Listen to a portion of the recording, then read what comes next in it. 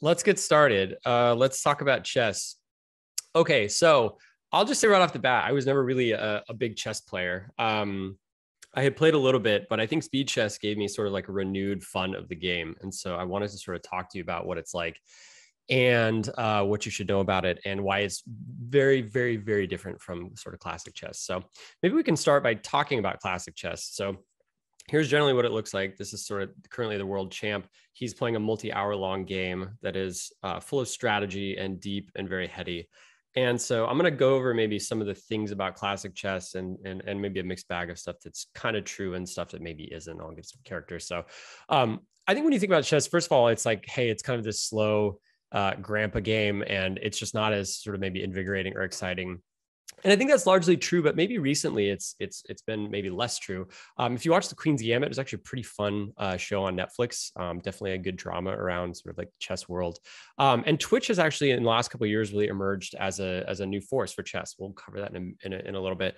Most people, when they think about chess, they think about maybe a chess club in high school, a bunch of dorks and dweebs, people that they maybe are less socially adept that they want to hang out with. And I think that's mostly right, except when you get to the grandmaster level, these people are wild just in terms of their intellect and kind of how badass and maybe eclectic they are. Bobby Fischer like learned Russian just to read more Russian stuff about chess. He had sort of this Babe Ruth pointing moment and in one turn, like world champion moment where he said, I'm just going to beat this guy in 25 moves and did it in 24. So they all have sort of these weird things about them. Garry Kasparov, a very famous anti-Putin political activist. He's doing a lot around Ukraine right now. When computers were getting good, they were like, go get Gary. He's kind of the best guy to deal with this. And now we have sort of like a heartthrob looking grandmaster. This is probably the best who's ever lived. But I'm going to show you a slide in a moment of where it sort of chess is transformed. These people have wild lives. And I think that sort of at the top end, it's maybe a little bit more exciting than people maybe lead on.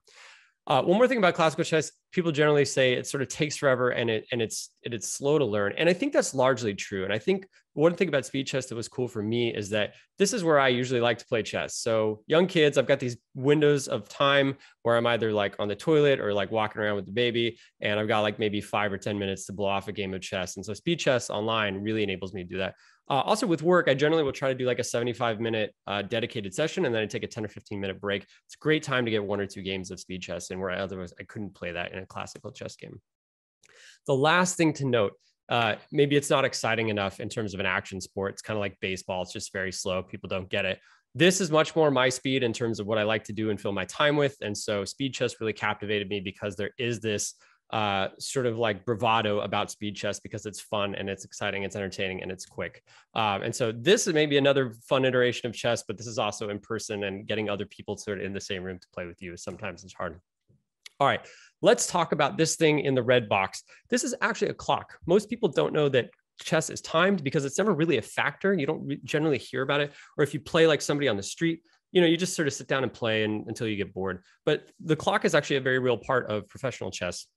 And so with speed chess, you really sort of take the clock and you turn it way down, such that time really becomes a factor in terms of what you're doing, and it adds to the gameplay dynamic. So to give you a sample of things, classical chess, you get 90 minutes for your first 40 moves, and then you get 30 minutes for the rest of the game. But each move you make, you're getting 30 seconds back.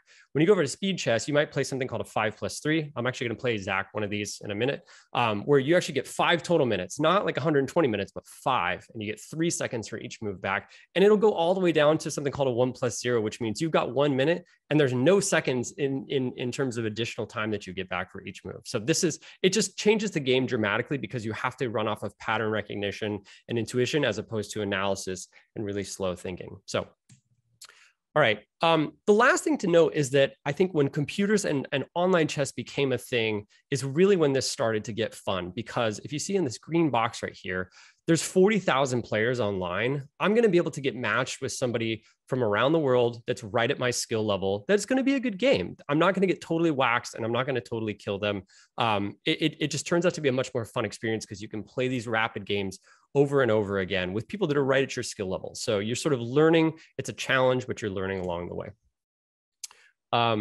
Okay, so as we look into sort of like rapid chess and especially online, like I said, quick games, you get this instant reset. You don't kind of fix the board. You're paired with somebody that's exactly your skill level. So you don't have to meet these people online. You can just jump onto your phone, play a game for 10 minutes. You get matched up immediately. They've got really good analysis and training tools. So post game, you can kind of go back and figure out, what did I do wrong? Was there anything bad here? What can I learn for next time? That you can get dropped into specific puzzles, et cetera. And it's sort of turned into this fast action sport. Funny enough, Major League Baseball is actually making rules changes to timing because of how slow the sport is and how much they're maybe losing people in terms of entertainment value. You watch something like the NFL, it's very quick. There's a lot of movement on the screen. With baseball, it's just kind of pitch after pitch after pitch. It's sort of not. So anyway, chess in this regard, I think becomes a fast action sport and it becomes entertaining. So let's take a look at some of the entertainers. This is a woman named Alex Botez. She's sort of playing one of these New York chess hustlers. She's actually a Levels member, funny enough. I got to talk to her a couple months ago. Was hilarious that she kind of came across my inbox because I had seen her a couple times on YouTube. Look at this dude, like a bleach tip kind of hoodie. He's got his own swag behind him. These people have personality followings because they've got these personas and they're just on Twitch a lot of the time. This is Magnus Carlsen, the sort of current reigning world champion, like drunk with his entourage in a hotel room, like flipping off whoever he was just playing. I don't know what it is about speed chess, but it is truly like a different ethos compared to sort of like the classical competitive chess that you might play your grandfather or your uncle because he has some wooden chess set he got from Italy. So anyway, this is why I love it. It's got that redneck feel, that Ricky Bobby feel to it, and it's really fun. So I'm going to talk about some basics about chess, and then we're going to play a game, and I'm going to sort of try to annotate it as time goes on. Okay. So one thing to know about chess is it's a game of perfect information. There's no such thing as bluffing. Everybody has all the information. They know all the possible moves. It's really just, are you better than the other person? That's kind of it. That's really just honestly it. Right now, computers are beating humans, and there's probably no chance for humans to ever come back. They just don't have the ability to sort of change their strategy. The computers are just better. Playing online is obviously better than in person for all the reasons that I said, especially around like the study and the practice. And the last thing is it feels good to win. So game of perfect information. This is Gary Kasparov. He's playing 30 people at one time. 30 people at one time, and he will probably go on to beat all of them because there's no game style thing that he has to worry about. He can just sort of play the board and he doesn't have to play the opponent. He's really good at what he does. Here are some learning modules. So a lot of the websites that you might go to, they can drill specific things into you, specific situations, and you just start to build your pattern recognition and understand the mechanics and how things move and sort of why it's fun. So easy to get started online without getting a thick chess book about the power of the pawn or something like that. The last thing is, do you see this graph at the bottom? So this is a game that I just played, and computers have this cool engine ability where at any point in the game, it'll sort of give you a number or a score about how like sort of powerful your future prospects look. And so we're going to go over points in a second, or a point framework. But the one thing that I just wanted to point out is that after every game now online, it's very easy to use a computer chess engine to show you these big swings and valleys in your gameplay. And generally what that means is you really made a bad move or your opponent really made a bad move, because the sort of future outlook in terms of your score goes through these massive swings up and down. And so after I play these games, I sort of go back and I'll look for these peaks and valleys, because sometimes I'll lose and it's not clear why, like where the turning point was. I didn't completely just throw a piece away, for example. And so this is a really good chance to sort of go back to that point in time and say, okay, well, what if I would have played it different? And this is all enabled just through online stuff. All right, let's talk about piece basics. Okay, so there's a couple piece types. First one is a pawn. These things generally just move in one direction forward. So look at the red square, and then these green circles are sort of the squares that it is able to move to legally. So pawns just sort of move in a forward fashion. They can only attack diagonally and forward, though. So just keep that in mind. The one exception is for pawns. When they're on the starting line, they can move their first move. They can move two if they want to. So these are pawns. Knights are going sort of in a tricky pattern. So you see all these green squares. They can never go completely up, down, side to side, or diagonal. They're always going two squares in one direction and one in the other. These are exceedingly tricky to deal with, and especially as a beginner, they are sometimes difficult to handle. It gets better as time goes on, though. All right, bishops. These ones move sideways, and keep in mind the points too. I'll explain those in a minute. So bishops are going to go sideways, or sorry, I'm sorry, diagonally. in this sort of fashion. You've got rooks or castles, if you want to call it that. These are up, down, and left, right. Very powerful pieces. We would consider this a 5-point piece. And then your queens, which get to go kind of do whatever they want. So except they can't move like a knight does, but they can move in one continuous motion, basically in any direction. So this is what makes knights tricky, is even queens can't move like they can. So, all right. Points framework. Why do we have points? Well, we're using like this 1, 3, 5, 9 framework. It's really easy for us to make decisions about what to do. So if you're in this situation, let's say I'm white and it's white to move, I can sort of move my bishop on top of the queen to take it, which means I sort of gain 9 points, but the rook would come in and then down and take my bishop away. So I would lose 3 points. But if you do the math, that's a really good trade. So this is just like a good heuristic when you're a beginner to keep in mind for like what pieces are good to exchange, because sometimes it's not always obvious. Similar thing here, I could take the rook, and then the queen would take me. So I'm going to lose 3, but I would gain 5 plus 2. I would call that a win. So I would almost always make that trade. Here's an example of a bad one. If I use my rook to take their bishop, I would gain 3, but then they would sort of take me back. I would lose 5. That's a -2. I would say that's probably not a fair trade to make.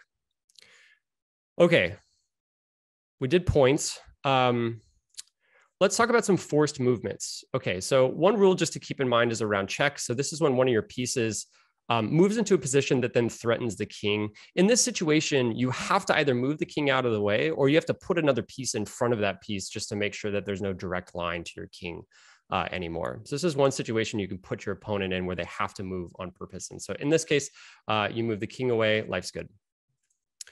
All right, next up, we have something called a pin. So it looks like black has moved their knight into a position where on the next move, it could take my rook. I do not want this to happen. One situation in which I can avoid this is just to move the rook out of the way. That's also worthwhile. The other situation is to actually take this bishop and move it in a way such that if the knight would move, that I would get access to a higher value piece. And so this is called a pin, which we would say, hey, the knight's currently pinned to this square, because if it were to take the rook, then the bishop could take the queen, and I would take that exchange every time. So I lose the rook -5. I would win a queen that's +9. That's definitely a good position. So we would call this knight pinned. All right. One other thing, and sorry, just to be clear, like these are just good as a beginner, just to have some sort of like language around these concepts so that we can have a common verbiage to talk about what's going on. So when I'm going to play Zach in a minute, and you're going to hear me use some of these words as I'm thinking out loud about what we're doing. The next thing is called a skewer. And so a skewer happens when you move one of your pieces such that you're threatening a piece, and then behind the piece, it sort of opens up an attack. And so in this situation, if I move my rook over, I'm immediately attacking this queen. It can't come down and take because the king would defend it. And so you've got a couple options. So this is the current setup. Ideally here, you just move the queen out of the way because you don't want to lose your queen. And then the rook could come and take the bishop and win a piece. That's great. Because the other option is not great. You would lose your queen. And so this is called a skewer, is when you kind of get pieces lined up and you're sort of attacking one, and by virtue of it moving out of the way, you sort of open up attack on another. Let's look at another skewer. Okay, this is maybe called like a hard skewer, where you've got something behind a king. So if I move my bishop over here, you'll notice that it immediately puts them into check. And there's a queen kind of waiting behind the king. So if I'm in check, this king's got to move out of the way. And then it opens up access for me to attack the queen on the next move. Here's the other direction where you cannot move this queen out of the way because it would open you up to check. So that's also an illegal thing. And so if I do move this, I basically am going to win this piece because there's no way for the queen to move out of the way without putting itself into check. That would be an illegal move. So in this situation, you're forced to just sort of kill the piece backwards. So the queen would come and take the bishop, but then I would sort of collect the queen with the rook. So in a lot of these situations, you're moving into this position with some guarding. So usually a king is nearby, or you have another piece that's providing some coverage so that you can do the attack. And then if they come to sort of take your piece, you've got another one there to collect it. So skewers are particularly hard to deal with. All right, let's talk about 2 more things and then we're going to play. Sorry, I'm running a little bit late, but that's okay. All right, let's talk about forks. Okay, so a fork is when you are attacking 2 pieces at once. And because you can only move one piece out of the way at a time, you're sort of guaranteed to get one of the 2. So in this case, if I move my bishop, if I move my knight into this square, on my next turn, I can either take the queen, or I can take the rook. And so they've got to decide, well, okay, I got to move one of these pieces out of the way. Ideally the higher value one that I don't want to get taken. So if I move here, ideally they'll just get the queen out of the way and then I can collect the rook. Fantastic. Okay. So forks can happen not just with knights. Knights are the trickiest ones to do. Generally, when you get caught in a later stage of a game in a bad place, it's generally due to a knight. But they can happen with pawns as well. So if I push this pawn forward, it's now attacking both of these pieces. They cannot get both of them out of the way on one turn. And so you would probably just move the rook out of the way and I would win maybe the knight here. Same thing with a bishop. This is a very common thing to fork a king and a rook. And so I would move to kill this pawn right here. It puts the king in check. You have to move the king out of the way. And then I would take the rook on the next play. Okay. One more, let me check the chat really. Okay. All right. Thank you. Thank you, Zach and Brett. You guys doing the Lord's work. Thank you. Okay. All right. Discovery. This is maybe the most insidious of all. And this is where, especially in speed chess, you can sort of get in over your ski tips because you don't notice certain things. Okay. So right now it would look like if I'm playing white, that this queen is maybe attacking this. I've got a rook here. One of the things that you have to be careful of is when you move pieces and it brings other pieces into play. And so specifically for this one, what I'm looking at is if I move this knight out of the way, this rook is now checking the king. So the piece that I moved is not necessarily checking the king, but by virtue of moving it, it's opened up a new line that they now have to respond to. Now, this situation is particularly bad because it issues a check. There's no way for the sort of, there's no way for them to sort of deal with this. So the king has to move out of the way. And if you'll notice, by virtue of me moving my knight, I can now attack the queen on the next move. So this is called a discovery attack. These are really, really, really hard to deal with. And it's something you just sort of get better at as time goes on. So anyway, those are some chess basics. I thought I would just give you maybe a sample of sort of the things and some language that we can use to do it. And so I'm going to actually play now. And what I'm going to do is there's some cool tools to sort of annotate the board. And so we're going to try to do this. So let me give Zach this link. Sweet. All right. Okay. So generally chess is divided up into 3 stages. There's called the opening, the mid game, and the end game.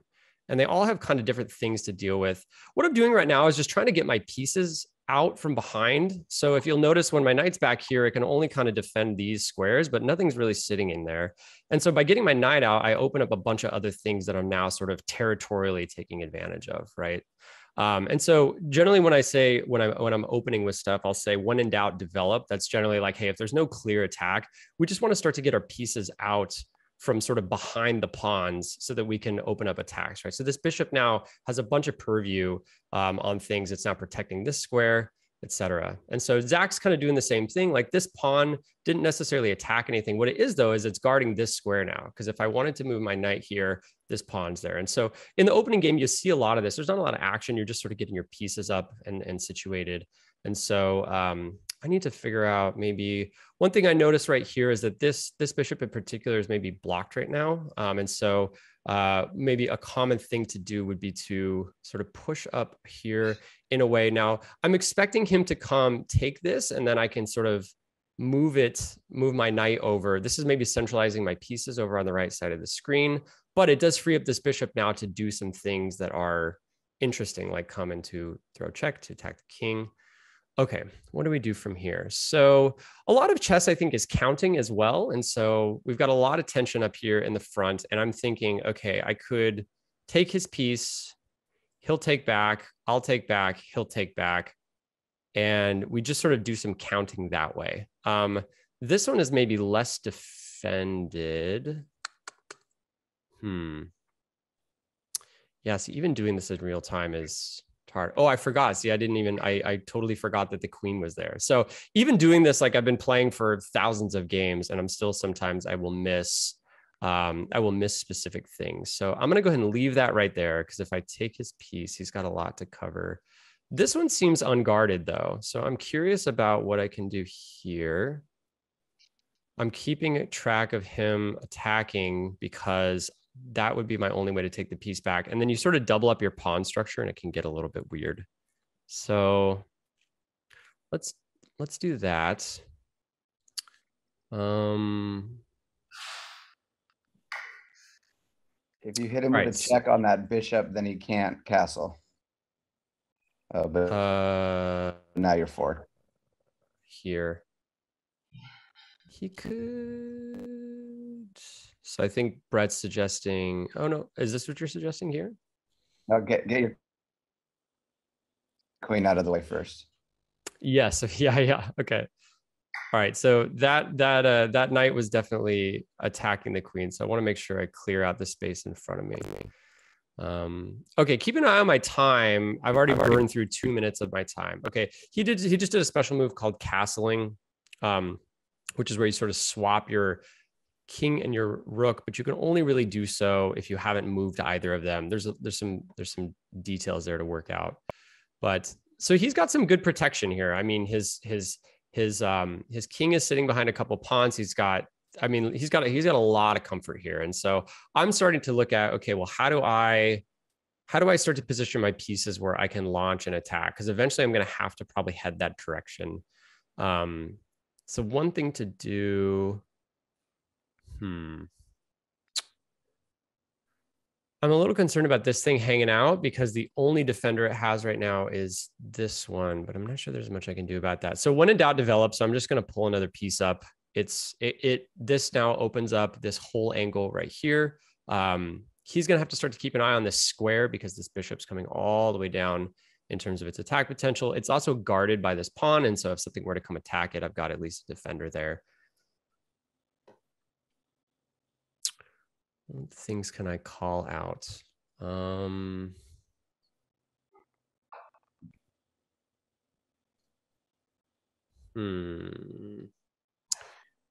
Okay, this would be an interesting fork potential because I've got another thing covering the square, but he's got 1, 2 things as well. So that's sort of like an even exchange. You could promote that pawn to make the 3 cover, and they can't use that queen on you. You're talking about this one? Yeah. So this pawn can now attack there. Oh, but it lost its defender. So this is now open. Oh, he's such a nice. Okay. So I'll back up one move. This is an interesting example of maybe like a discovery situation where by virtue of me taking that, I'm now opening up a different set of things to happen. So he's got to be careful. Let me go forward. Okay.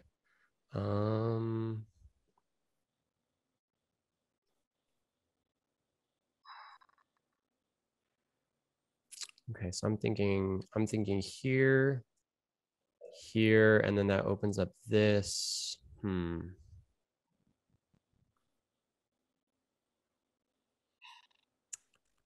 also worried about my king still being in the center of the board. So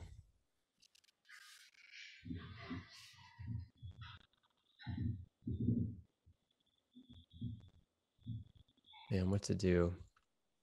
One thing to note about Zach is that he's rated 1500 and I'm rated about 1100, which means he's going to beat me every single time, pretty much without exception. So definitely not every single time. Just keep that in mind.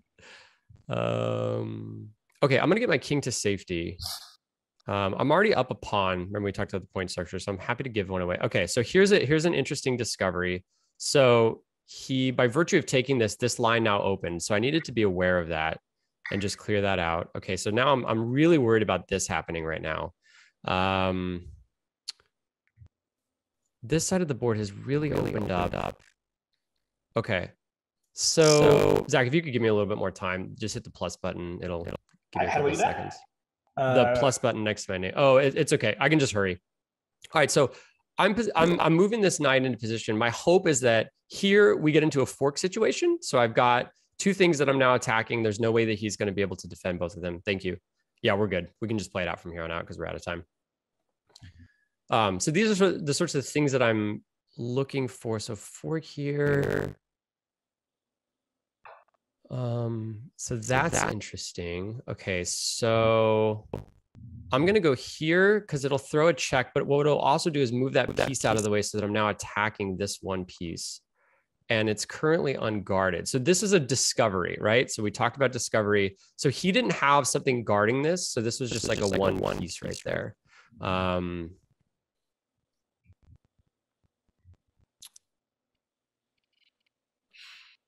All right, we've still got this to attack there. Ooh, interesting. Okay. I'm worried about, I'm gonna go hide the king. I'm really worried about this. I still have one to defend it. He's got this though, which is really scary to me right now. And his king's pretty safe. I don't really know. So the benefit of playing online is that, you know, you can sort of talk through these games in a way. What was that move? Free pawn next to your queen. Yeah, I know, but I'm really suspicious of the play. So this is a good example of, I'm going to go back and after the game, I'll like hit this in the analysis mode and figure out like, was that deliberate and there's something that I didn't see, or was that a mistake in a way? Because this pawn's unguarded right now.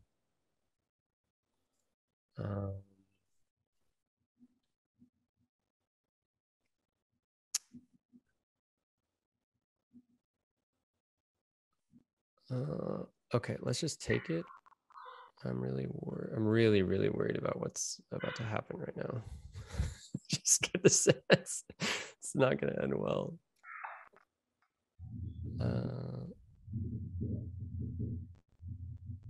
Zach, are you letting me win? Like, what's the? I'm not letting you win. I am being a little experimental, but I'm definitely not letting you win. Okay.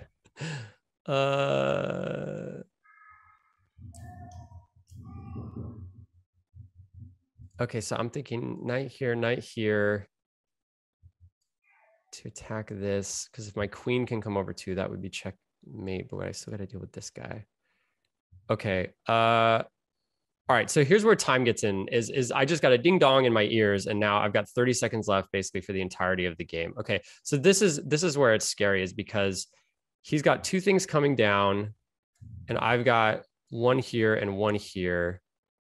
So what to do?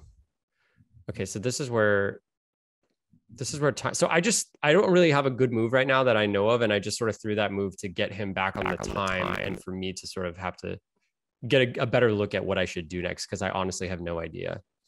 We're at the stage in the game right now where I think it makes sense to start pushing. There's a lot of pawns that are kind of hanging out by the kings, or like on the starting line basically, and I'm gonna have to start. That was accidental. That was fat thumbs. Oh, okay. I'll do this. And you can. I didn't. Oh, okay. I didn't see it. Okay. I didn't even see that open up. So as we get into the late game, you have to start to push your stuff. And in the early and the middle games, you're in this position where, in the early and the mid game, you're in this position where you kind of want to have some safety so that you can develop your pieces and get to a good spot. Okay, check here. Okay, so I'm thinking here and then here. That didn't do me any. Oh no. Okay.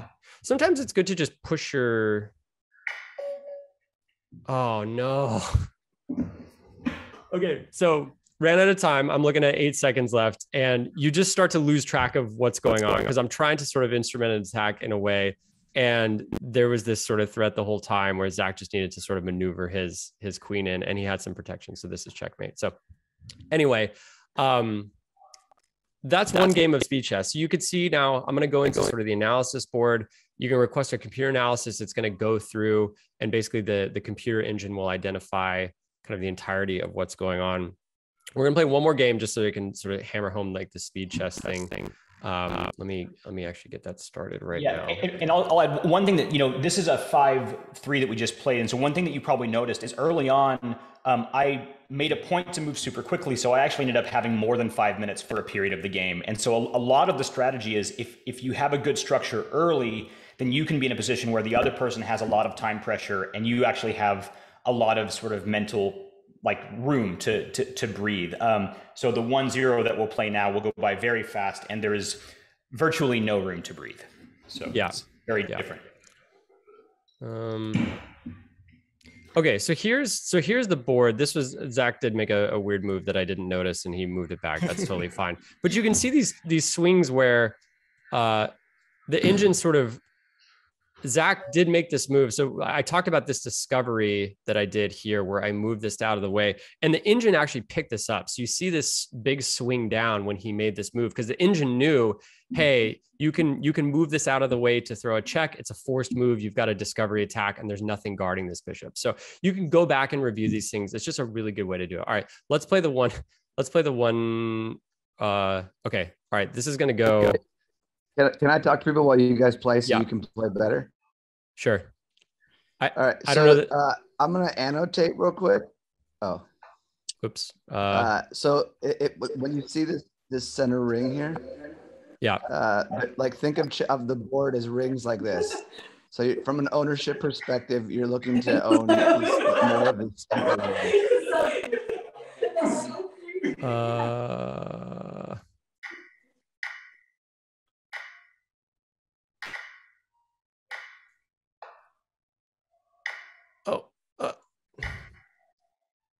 Oh no. Okay, so there's no time to think. Like you just have to kind of act. Shoot. What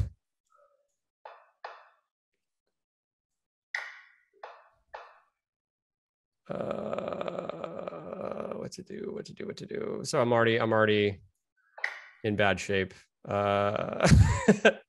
I never play 1-0s, so I'm like, yeah, look at the time disparity. Okay, so I'm gonna try to. Oh shoot, I totally missed that. All right, I have no idea how this is gonna work. Okay, this is probably a bad strategy. So notice that like my pawns are getting kind of ushered up through my. Oh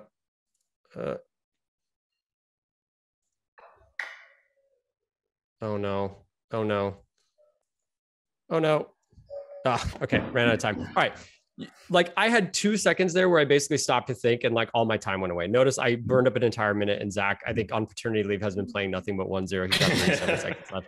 It's almost hard to even see the board. And so a lot of the grandmasters that play on Twitch will just play 1-0 exclusively. And it is phenomenal how well they just sort of fluidly move through the board, and life's just good for them. And I think that they've just played maybe 100,000 games in their life, and the neural engine of their brain is just working in such a way that is quite remarkable. And so when you watch it, you're like, oh, that looks fun and it looks doable. And of course, like all those moves make sense. It seems like they're making. But when you're trying to keep track of it yourself on the board, it's just rough. So anyway, okay, I know we're over time, so I'll stop the share there. And if anyone has any questions, I'm happy to take them. That was really fun to watch. Thanks, guys. Yeah, if you want to get good, play Zach. If you want to have a good unique opponent, you can play me. Funny enough, actually, Brett and I played when Brett interviewed for Levels. We did play chess as part of the interview, which was kind of fun. And so, awesome. Yeah.